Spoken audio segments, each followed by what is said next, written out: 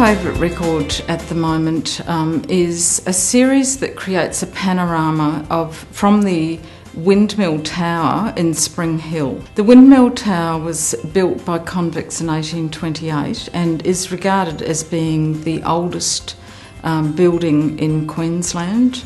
It started its life as a windmill, grinding maize and corn for the Moreton Bay penal establishment, and then in later times it became known as the observatory. So being circular in structure, it means that you do get a really tremendous panorama. Because they're from the 1800s, things have changed considerably since, but it nevertheless is a good indication of the layout of Brisbane at the time in terms of the southerly. The panorama consists of three, one to the south, one to the southeast and one to the south-southeast. As the colony grew and ships were coming into the Brisbane River, it also had use as a communications signalling point. It was also used as a trig point in early surveying to map out the area. It also was used to create a grid for land leases in the Brisbane area for land sold in the mid-1800s. As an observatory, it would have been also useful for weather. It served as the first home for the Queensland Museum in the 1800s, curiously. It was registered in the early 1990s on the Queensland Heritage Register.